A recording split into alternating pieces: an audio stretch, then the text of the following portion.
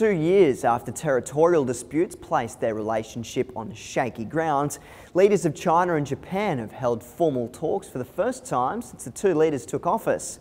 Chinese President Xi Jinping and Japanese Prime Minister Shinzo Abe met in Beijing 3 days after the two countries agreed to work on improving ties and place rival claims over disputed islands on the back burner. The leaders of the world's second and third largest economies discussed, among other things, establishing a maritime crisis mechanism in the region.